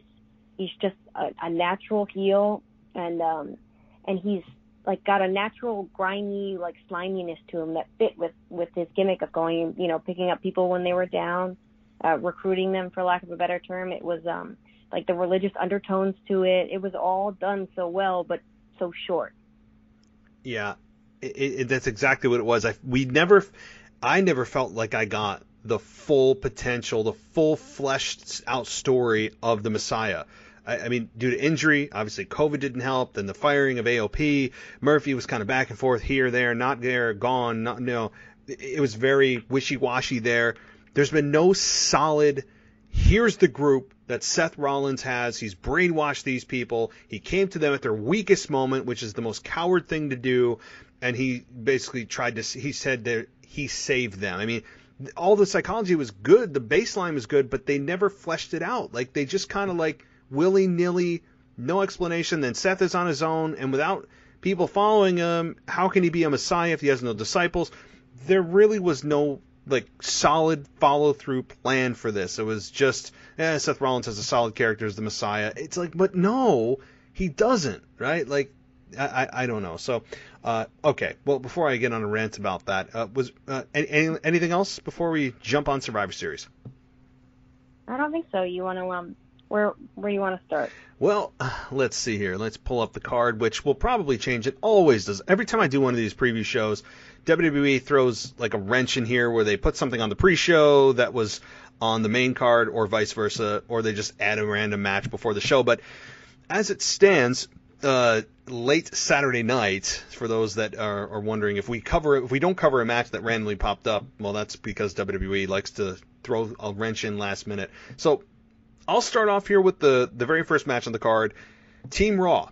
AJ Styles, Keith Lee, Sheamus, Braun Strowman, and Matt Riddle. I can't say Riddle. I feel stupid saying it. I mean, it's Matt Riddle versus Team SmackDown. Kevin Owens, Jey Uso, King Corbin, Seth Rollins, and Otis. Oh my God, that hurts to say. In a 5-on-5 Survivor Series elimination match. Take it away, Mimi. What do you think? I have to go with Team Raw on this one, just because I think Team SmackDown can take a loss more so. King Corbin that's just his MO. Kevin Owens has kind of been on that same trajectory. I think it could, spark something with Jey Uso and Roman Reigns, failed to lead the team to victory. you said Seth Rollins is probably going away right now. And, Otis, again, has been on that same path with Corbin and Kevin Owens. So I think when you look at the two teams, I think SmackDown is able to take this loss. But with that being said, though, I have to say, the whole stereotypical gimmick of, they can't get along, on Raw, that could throw a wrench in my prediction. But I think it'll be, if anything will happen, it'll be something like that Survivor Series match. And again, I'm going to blank on the year, but, Roman Reigns speared King Corbin. Oh, it was last year because NXT was involved. Roman Reigns turned on King Corbin, still managed to win the match, but there was some dissension, and I think that's what led into that, what felt like a 4-year long rivalry between King Corbin and Roman Reigns. So that's my pick, I guess. Long story short is Raw, and hopefully there's some kind of dissension in between, so we can take this worthless match and create some kind of story out of it, whether it's Braun Strowman and Sheamus, whatever it is, and we get a program going forward. What do you think? Yeah, and I'm having flashbacks, as you mentioned, about Baron Corbin and Roman Reigns, with dog food being thrown on Roman Reigns. This looks like it's a solid win for Team Raw. I mean, just because, for some of the reasons you mentioned, when you look at the team, the makeup of the SmackDown team, Kevin Owens, WWE seems to just kind of put him to the side and elevate him to the mid-upper card and then push him kind of back down, and then he's not there, and then he's just doing a KO show. And the way that they've mishandled Kevin Owens is another story, but that tells me they don't really care if he takes a loss. You have King Corbin. How many times has he lost? I mean, his win-loss record has got to be abysmal. I got to look it up. Seth Rollins has been on the decline. Otis, we all know what I feel, and to some degree you feel about Otis. Jey Uso, I would say he's the only hot hand here, although he lost this past week to Daniel Bryan. So when you put all these guys together, it doesn't spell a victory to me. And when you look at Team Raw, not only does Team SmackDown have a lot of the individuals that WWE has kind of pushed to the side as of late, other than Jey Uso, you have Keith Lee, number 1, and you have Matt Riddle, number 2. Those two guys in and of itself would be enough reason to possibly push this team in the victory column, because you want Keith Lee to have a good showing. He's an up-and-coming star. You have Matt Riddle, up-and-coming star. You want them to have good showings and have a potentially big victory over Team SmackDown for whatever it's worth for this fake brand rivalry. Plus, AJ Styles has his associate. I wonder if he may or may not play a factor in this. I think he may. So this to me is one of the more predictable outcomes, which scares me when I see predictable, because I've been burned countless times on predictable outcomes. But I'm with you. Team Raw, I think, will pull this one out, and I feel pretty confident about this one. Yeah, I think this will be the one if only match that Team Raw looks confident in taking out. Yeah, I think so too. I mean, again, this is just nothing more than the pay-per-view. I've said this before. This is like the bragging rights pay-per-view. Like, they might as well just rename this bragging rights, because there's nothing else on the line here. So, okay, well, on to the Women's Survivor Series 5-on-5 elimination match. Team Raw, Nia Jax, Shayna Baszler, Lana, Lacey Evans, and Peyton Royce versus Team SmackDown, Bianca Belair, Ruby Riott, Liv Morgan, Bayley, and Natalya. I'm going to toss this one once again to you. What do you think? I think that this Lana, Nia Jax, Shayna Baszler table storyline has got more thought or detailed thought from creative than half the storylines, on that 3-hour show. I mean, they've teased us with it. Nia Jax has pretended to walk back to the back and then been like, nope, we're going to throw her through a table. Or, we didn't get it in the beginning of the show, and then later on in the show it happens. I mean, they have put more thought into this Lana going through a table than like I said, probably this entire pay-per-view. And so I'm guaranteeing that that's probably going to happen, right? Some kind of shenanigans with the announce table, Nia Jax and Lana. I don't think that the payoff for this weird rivalry is going to be at Survivor Series. I think they're going to wait till TLC and do some kind of tables match. Which is a whole nother conversation. But But because of that, I have a feeling that we're probably going to end up with a SmackDown win tonight. And I know people are saying that Lana's going to come and have this, cheap victory at the end or something. But I think you've got someone like Bianca Belair on SmackDown. I hope that they give her a big showing. I hope that they use this worthless match on a worthless pay-per-view to at least create some kind of star out of Bianca Belair. I think Liv Morgan is going to have some kind of flashbacks from the Elimination Chamber when she sees Shayna Baszler. And I think Lacey Evans and Peyton Royce are going to be eliminated in the first 5 minutes because I don't know what they're doing with that. I mean, they broke up the best and few of women's tag teams on that roster to put Peyton Royce back on another tag team with Lacey Evans. So I don't get it.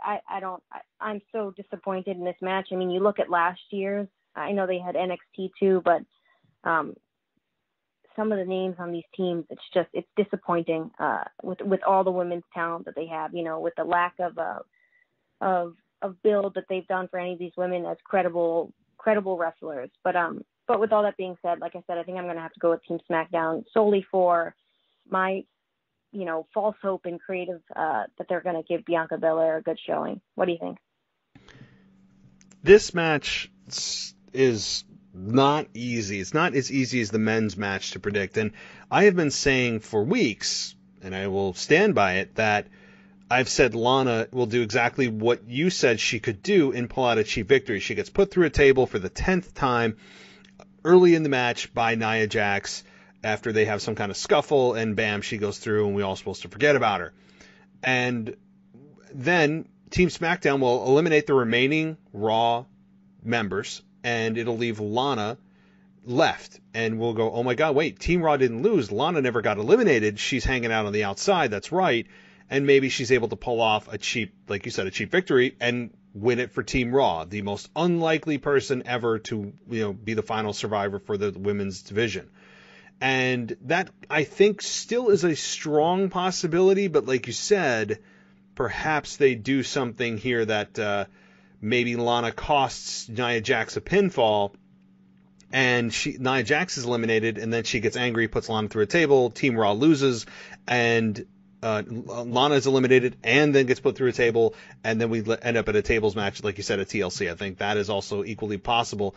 I also think it's possible that you have Lana win, this is my official prediction. I think Lana still squeaks out the victory because of how hard they're working to bury Lana as an impossible victor in this match. Like, they are going to the nth degree to make her timid, to have her slam through a table every week, to try to, get some acceptance from her teammates. It's just, they are burying her character, which I really took as a sign of, okay, she's getting the win at Survivor Series.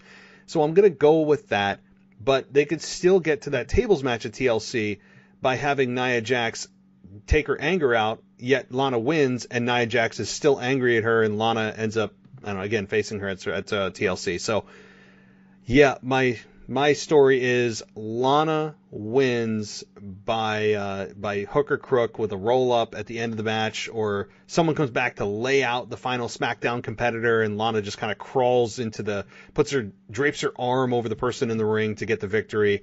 And you have the announcer saying, in the most unlikely of finishes, and Lana, I think, will end up being victorious. So, yeah, I'm going to take that. I know it's a popular opinion, but to me, I know it also puts another victory in Raw's column. But Vince has never been shy about Raw sweeping SmackDown at Survivor Series or getting a solid victory over SmackDown, because honestly, this rivalry, again, means nothing. There's no consequence. So I'm not even looking at SmackDown versus Raw wins, because there is no consequence. So that's my thought.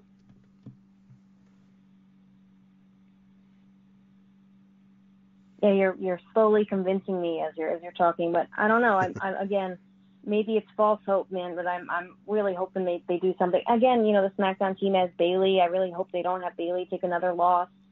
I think they have one disposable in Natalia, but I'd like to see them do something with the Riot Squad. Maybe make them look like a viable tag team to challenge for the women's tag team titles. Like, I think there's a lot they can do here to book for the future, and again, like I said, kind of a worthless match. I think there's a lot of possibility in creating some stories out of it, but we'll have to see what they do. Yeah, and I know you're concerned about Bayley or whoever, but Bayley as a heel could just leave the match in frustration. She never takes the loss. She just gets angry at her teammates and leaves. That way she's not pinned, she saves face, and she gets more heat for abandoning her teammates. So that if you're concerned about Bayley, I mean, that's absolutely a possibility. So, all right, third match here. Bobby Lashley versus Sami Zayn, United States Champion versus Intercontinental Champion. I'm going to say, I'll take this one first. I'm going to say Sami Zayn wins. Not just because I want him to win, but because I think it's the right move. Bobby Lashley losing, I don't think would hurt him nor the Hurt Business.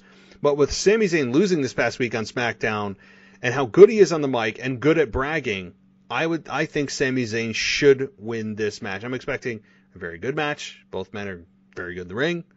And storyline-wise, I think Sami Zayn can benefit more than Bobby Lashley winning. Even though I know he's attached to the Hurt Business, Bobby Lashley losing, I don't think, especially if it's by some kind of hook or crook by Sami Zayn, who's the master strategist, as he called himself, I think you could see Bobby Lashley losing this from Sami Zayn's just underhanded tactics.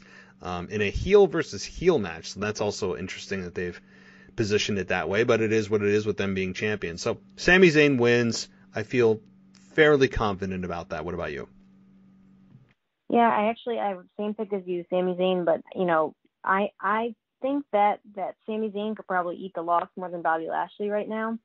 But like you said, I think Sami Zayn's going to have, what he did to Apollo Crews on SmackDown. I think it's going to be some kind of hook or crook thing where Sami Zayn pulls out the victory and is able to, like you said, brag about it. That way, Sami Zayn gets the win, but Bobby Lashley doesn't really take the loss.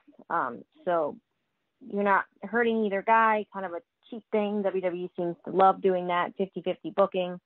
But I'm hoping they give him more time, but I honestly don't think, like you said, it's a heel versus heel match. I don't think they're going to get a lot of time to show off like an actual good match. I think it's probably going to be, under 5-10 minutes, and Sami Zayn's going to pull out like I said, a cheap victory. But I'm with you. I think Sami Zayn's going to win this one. Yeah, no question. And again, we all have to remember there's no championships on the line. It's nothing but just exhibition matches. I mean, this is just what this is. So that certainly adds a big factor to how I'm picking the matches, and I'm sure you as well. So, okay, another match, and this next one could certainly be the match of the night. I'm really looking forward to this again from a match-only perspective. Storyline doesn't really exist. It's all about the quality of the match, wrestling, the athleticism, which I'm always against, but in this case, it will certainly shine, and that is the New Day, Kofi Kingston and Xavier Woods, who are the Raw Tag Team Champions versus the Street Profits, who are the SmackDown Champions. Who do you think wins this, and do you think this could be the match of the night as well? Yeah, absolutely. I think all four men seem to have a good respect for each other, on and off camera, and they're all super talented. I also think what's it called? I think the New Day would be happy to put over the Street Profits, but in like a passing the torch kind of way. But I really, I think I'm going to go with a differing opinion than what I've heard mostly, and I'm going to say the New Day pulls this one off. And I think that because, they just came back, they just split off from Big E. If you notice, most matches, they had, it was either Kofi or Woods and Big E. It was rarely just Kofi and Woods in the match, and so I think they need to show some kind of ability to be a tag team without Big E. And I also think they're not ready to pass the torch yet. I think to pass the torch at a match like on Survivor Series just seems silly. I think like this is something, right? WWE is going to see something good in this match, and they are going to show it to us every week, probably on both shows, bury it into the ground, like you said, bring it back to life and kill it again. That's like an Aleister Black, Buddy Murphy kind of deal. So I think we're going to see the New Day win, and hopefully later on down the line, maybe in a year, maybe less than a year, you're going to have these guys facing off again, and then that's kind of when the Street Profits are going to take the victory, and hopefully that'll have some more relevancy or mean more. Maybe it's a unification match. Maybe it's just for the titles and there's some kind of another draft or trade or whatever they do. But I think the New Day pulls this one off clean in the ring, no hook or crook, just a great match, like you said. What do you think? This one is not as easy for me to pick as it was for you, and I think it's because of in the back of my mind, it's for Vince anyway, it's the deranged syndrome of shiny toy syndrome, right? Like, and the Street Profits have gotten a lot more camera time as of late. The trend has been up for them, and how many times we have to see Montez Ford from the heavens jump off the top rope. Granted, it's an insanely high move. I mean, I don't think I've ever seen anyone jump that high off the top rope. I mean, ever. And I've been watching wrestling for 20-some years. And so certainly the athleticism is there.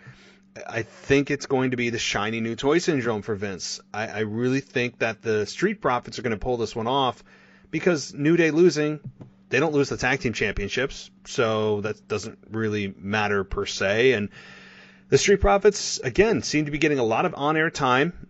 I think they opened SmackDown this week with their whole over-the-top delivery of their lines and everything else, which, again, I'm not a fan of. It doesn't mean they're bad, just not my taste. And I think the Street Profits have a bright future, and I think the New Day, WWE knows what they have with them. They know that they can take a loss because the championships aren't on the line, and that, like you said, this is going to be an ongoing program in the future. Given the fact that they're both on SmackDown and Raw, makes it a little bit more difficult, but WWE doesn't really care about their own rules when it comes to the draft because they don't have rules, or they just make them up as they go. So I could see these two absolutely meeting once again, and I'm sure that they wish they were all on the same brand. But I think the Street Profits pull this one out.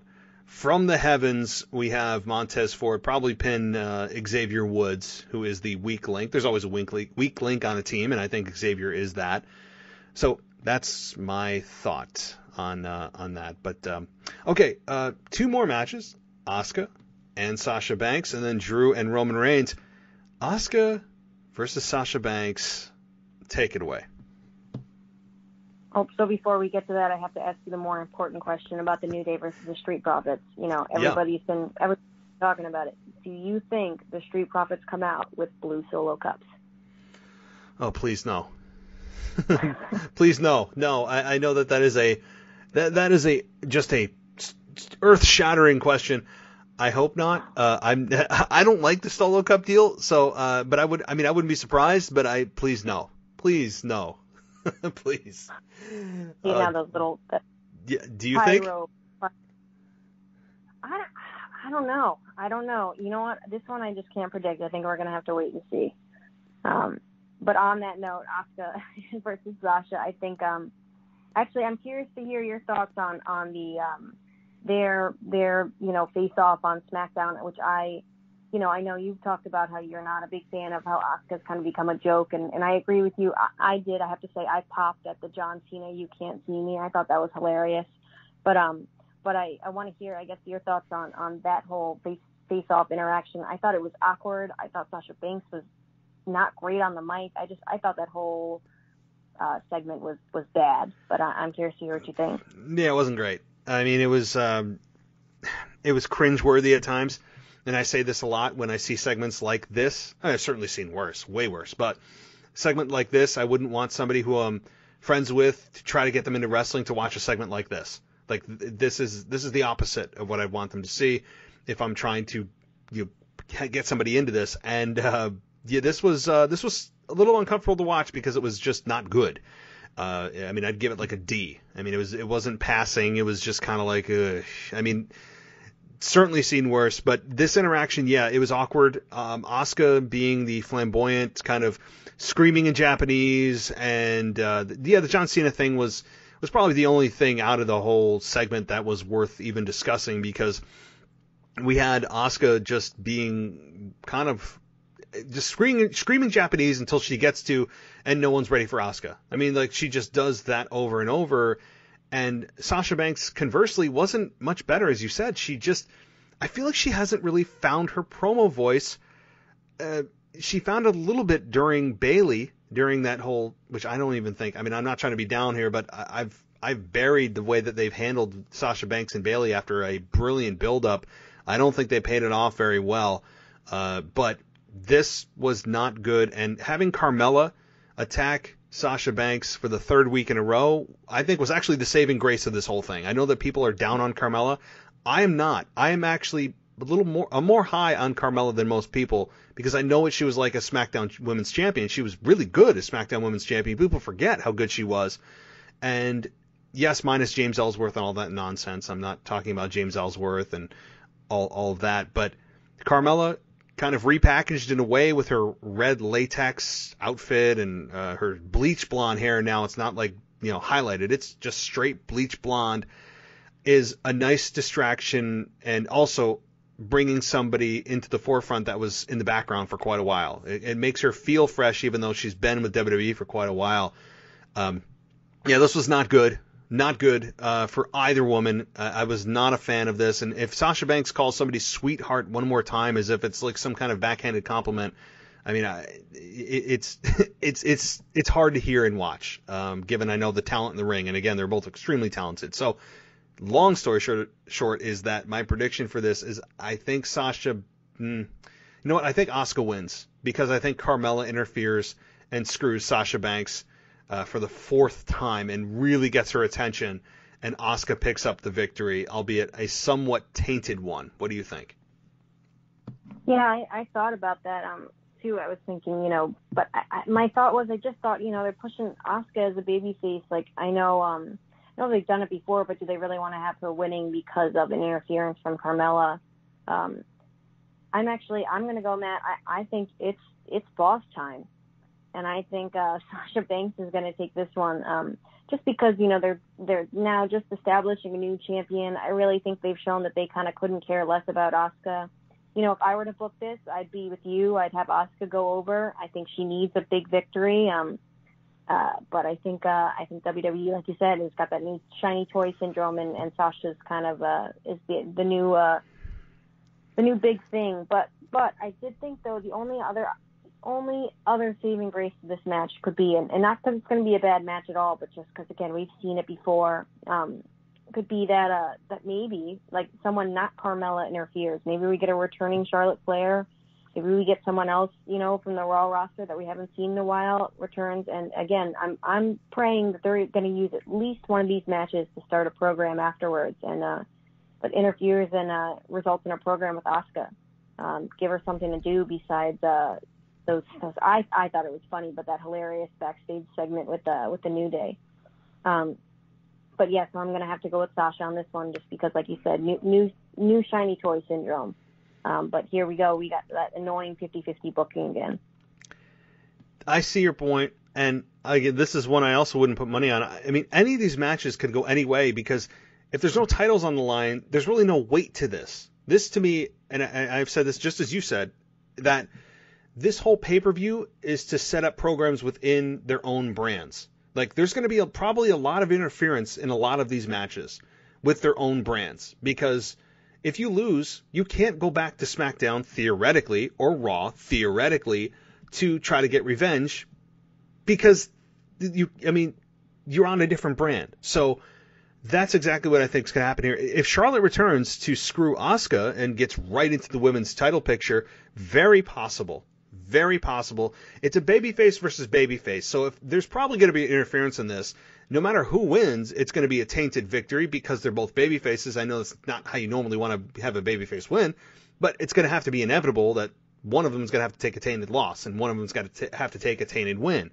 So it's either Carmella comes out to screw Sasha again, or, like you said, someone like Charlotte, who apparently is getting very close to returning, and I guess rumors are it's not till the Rumble, which I don't buy it. I think it might be earlier. Could Charlotte come back and screw Asuka? Yes. So I think there's a lot of screwiness in this match. Whoever wins, it's going to be tainted, and we move on, because it doesn't matter anyway. It's just to set up a program within that own woman's brand. I think that's exactly what it is. So I'm sticking with Asuka, but you're right. Charlotte could easily show up. Absolutely. before we get on to Drew McIntyre and Roman Reigns, you forgot the dual brand Battle Royale on the kickoff show. That was actually at the bottom here. I did not forget. I don't have participants' names. Unless I missed it, I don't believe they've announced who's going to be in this dual brand Battle Royal. I don't know. Do you have any idea who's going to be in this? I've never seen, or I haven't seen anything online about it, but my wild card pick is going to be, this is just an Andre the Giant Battle Royale kind of thing, and Lars Sullivan is just going to, eliminate every person. It's just going to be a Lars Sullivan pre-show. I like it. Yes. I'm not going to dispute you. I mean, number one, I don't have the brain power or capacity right now to think about a battle royal that never matters anyway, much less on a Survivor Series pay-per-view, of which it means less. So, but yes, we have Lars Sullivan, who haven't seen in a while. He's just been, I don't know if he's too busy on Instagram messaging married women. I don't know. Maybe that's what it is. But Lars Sullivan probably wins. Yeah, I mean, sure. That's fine. Lars Sullivan has been kind of MIA, but good candidate. I mean, I have no rebuttal to that. Like, sure. Okay, well then, if that's it, then we're in the main event here.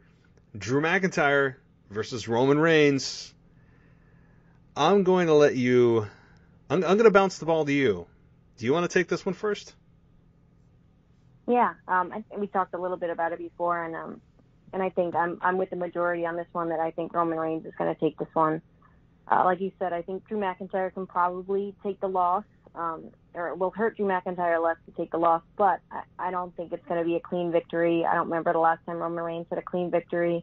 I think you're probably going to see like one of those low blow kickouts, or I don't think we get another person interfering. I mean, the only thing I can think of is Drew McIntyre. The only way Drew McIntyre is going to win this match is if Jey Uso comes out, trying to help, interferes, tries to help, and either causes a disqualification, which I really hope. I want to finish this match, whether it's hook or crook. I want, a pin or a tap out, but maybe Jey Uso comes in and either causes a disqualification or tries to help Roman, somehow gets in the way. Again, I don't have the brain power right now to give you the whole situation, but and somehow, Roman Reigns Drew McIntyre either ends up, hitting the Claymore and getting the 1, 2, 3, or, the most deadly finisher in WWE, the small package. I'm telling you, they should just make that the finish. I mean, you've heard me talk about it. I mean, there will be somewhere in this card a roll-up finish. You can bank on it. No pun intended. But, yeah, look, this is a match that if you've heard me and my listeners have heard, it's not all about me, but I think the general feeling for fans, which I'm trying to be a voice for not just myself, but for fans, is that this is a matchup that people want to see, but why are we seeing it right now? Right? Like, I am willing and I'm wanting to wait to see this match because it's a match that I have really thought about, and like, these two were kind of on parallel paths. They're going to just have an absolute explosion when they meet, and they put them on a pay-per-view that means nothing in a match that's just exhibition. They could not have executed this worse in terms of having a meaningful first match. And yes, I know they had a WrestleMania match, but a couple of years ago, but that was really something that was not in the same stratosphere. Like, they're two different people now. Drew and Roman Reigns have gone through transformations from where they were at that point, but it's happening. So we're in this exhibition match. I'm not happy about it. I'm happy. Like, I want to see this match. It's weird because I want to see it, just not right now. And I'm just more patient, I guess, than maybe some. And so it's happening. I've just kind of accepted it. And that means that, is there a screwy finish to this? I'm looking at all of these thinking there could be screwy finishes. And meaning, does someone interfere? Does someone, like you said, Jey Uso, does he cause a disqualification? Does Randy Orton, God forbid, come out and hit an RKO on both men and leave them laying? And, maybe Roman Reigns comes up first, hits a spear, and wins. I really don't want to see Drew and Orton again. I'm done with that for a while. I think most people are, and I think that's the way they kind of presented it on Raw this past Monday, that this was it for a while. Does Sheamus come down and screw Drew McIntyre for a Roman Reigns win? I think that is probably the most likely, is we have Drew McIntyre lose and I know Sheamus has been kind of friendly backstage, but I think he's been a little too friendly with a heel and babyface being friends. The question is, does this happen at Survivor Series out of nowhere where he hits a bro kick on Drew with a referee distracted and Roman Reigns wins? Or does he inadvertently cost Drew the match? Or is Sheamus not involved at all? But I think Roman Reigns wins ultimately, yes. It's just a matter of how. And I don't think it's going to be a clean victory over Drew McIntyre. Somebody will be pinned. I just don't think it's going to be a clean victory for Roman. I don't think that Roman should lose right now. I am of the belief that he should not lose for many months. I love heat building for heels. I am a big fan of building heat for heels, and Roman's got something special right now being a heel. And to have him lose to Drew McIntyre would blow off some of that heat for no good reason. They're not on the same brand. It's not WrestleMania. There's no reason to do this right now. So, yeah, Roman wins, but somebody's going to screw Drew McIntyre. I'll just say that. Yeah, I completely forgot about Sheamus. Yeah, I couldn't agree more. Like I said, I hope, like you said, it's a pin or a submission. I don't think either one of these men are going to tap out, but I hope it's a pin fall and we're not going to get the main event ending in a disqualification. It's just been so much, again, just 50-50 booking. Nobody can beat someone else. We all have to be on the same level playing field. Even if it's got to be by hook or crook, I hope we get a 1, 2, 3. I think we will. I think, especially if it's the main event, I think fans would. So you'd have Twitter blow up. Like, people would not be happy given that. I know there's a lot of people out there who want to see this match, myself included, and you have it end in a DQ. There's times to do DQ. I have nothing against DQ. It's there for a reason. The finish exists for a reason, but not in this particular instance. So I'm totally with you. So, well, Mimi, it has been a real absolute pleasure having you on the show. I'm sure our listeners are looking forward to your solo show that you'll be doing starting in about a week with your highs and lows of the week, and that'll be right here on the WWE podcast. So I'm really looking forward to it. Did you have anything else that you wanted to touch on before we wrap things up? Yeah, I have one last quick question for you to get your thoughts on, and sure. Then I'll let you go. Survivor Series, like we said, there's a lot of, it's all about brand versus brand, so not a lot of, internal brand stuff going on.